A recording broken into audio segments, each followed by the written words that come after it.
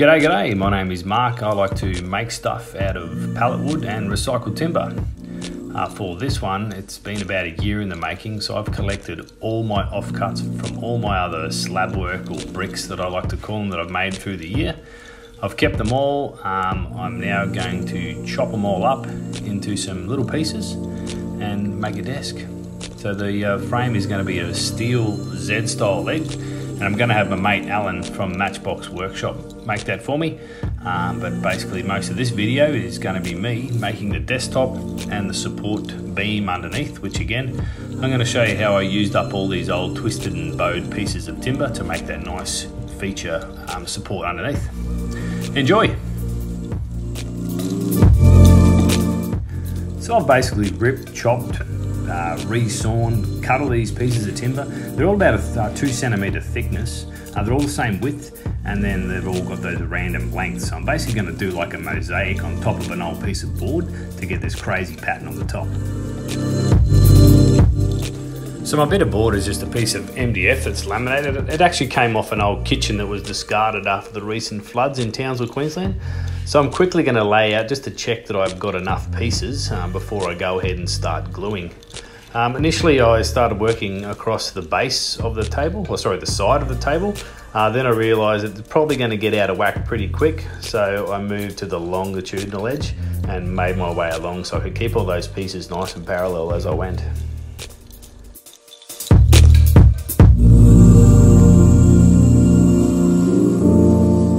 I'm using Type Bond 3 woodworking glue. I'll just make my way along, gluing all the pieces on.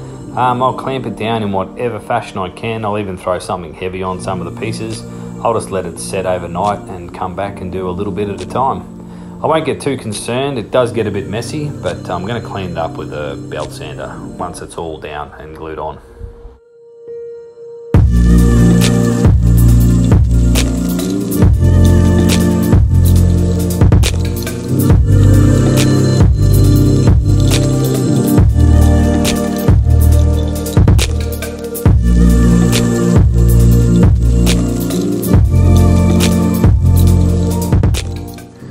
It's time to clean up the top. I use a pretty heavy duty belt sander with a 40 grit sandpaper. What I'll also do is just have my level out, and I'll just check that I'm not getting a bit too carried away, because in the past I have actually sanded away too much material and you end up with a few depressions. So I'll just take my time now just to make sure I end up with a nice flat surface, and given this one's a desktop, it's pretty important.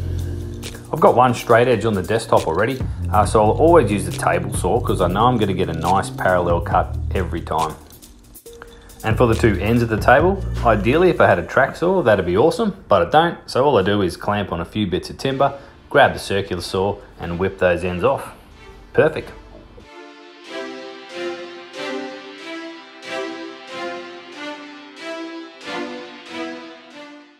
I'm now going to get to work on the edge capping of the desktop, so I'm ripping down this pine. What I'm actually after is to keep the edge that has all the nail holes, so I'm just going to rip down the timber right through the middle. Then I'll do my measuring and cut some 45s and go to work gluing and screwing it onto the edge. Now this is a very simple way of putting some edge capping on. The glue is more than enough, but basically the screws is what's going to clamp it against that the desktop nice and tight. I'm not worried about the screw holes. It is a pretty rustic top. It'll just go with the look.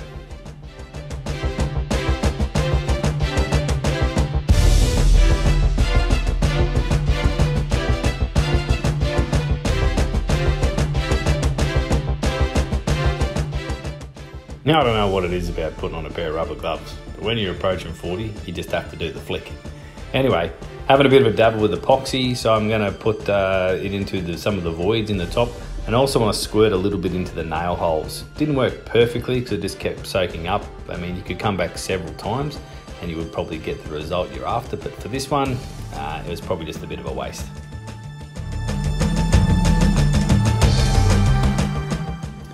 I've got a heap of this really nice timber. The problem is it's all bowed, warped, twisted. So what I'm going to do is cut it down into some more manageable pieces. So where it's severely bowed, I'll cut it in half, just so I can get a reasonable edge to let me run it through the table saw. And then I'm going to re-saw it down into some thinner strips so I can then laminate all these pieces together to make myself a nice feature beam, which is going to be the support piece for the desktop.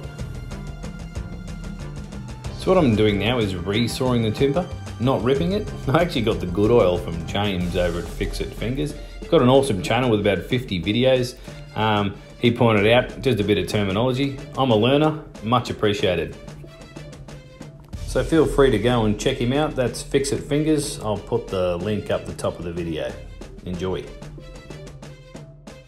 So as well as using up all this bowed and warped timber, I wanted to show that you don't need a jointer or a thicknesser to achieve this effect.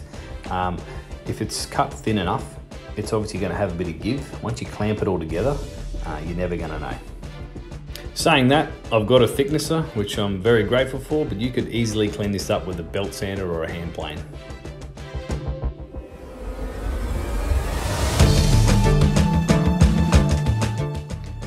Now for a bit of Timbermate putty, I'll get out my orbital sander, give it a clean up. This desktop is really starting to come to life now. It's looking sweet. So this is basically what I'm going for. I've got my desktop, I've got these beautiful steel legs manufactured by Alan at Matchbox Workshop, and my feature beam underneath to hold it together so it doesn't bow.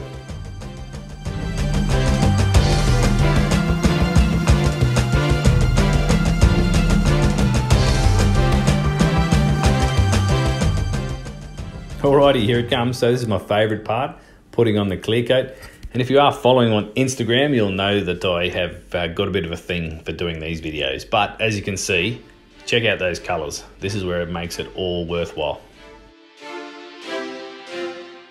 So, attach the steel legs, put the rafter beam on underneath with just some glue and screws. And what we have here is a complete desk, the Z desk, with the crazy pallet wood top. Heaps of fun. And very happy that I kept all my scrap wood pieces for nearly a year to make this tabletop possible. Thanks very much for watching, hope you enjoy it. Once again, if you want to follow the fun on Instagram, I'm over there at Pallet Punter. Catch you later.